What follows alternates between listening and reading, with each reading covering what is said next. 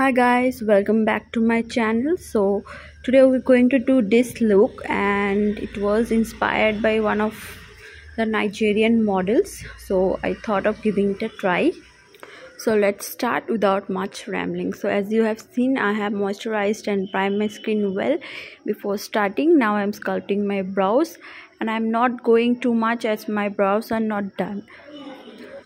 So after my brows, I'll go on applying the concealer all over my face wherever it's required, as today I'm not going to use any kind of foundation on my face. I'm trying to keep the look as light as possible.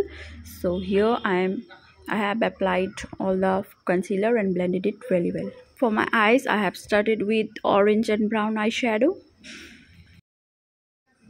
and then went on with pink, purple and brown. As you can see, I'm just curving out the outer V's to a V shape, and then applying black color and blending it very well. So now I'm taking the black color in the lower lash line, but I won't be smudging it.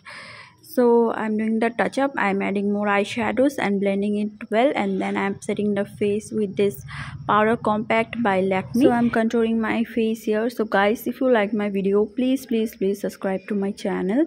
It will mean a lot to me. And now I'm applying my blush, and then I'll go with my highlighter. Please blend the highlighter really well. And then I'm going to also put some pink color on my inner corner so that it shows up. And then now I'm contouring my nose.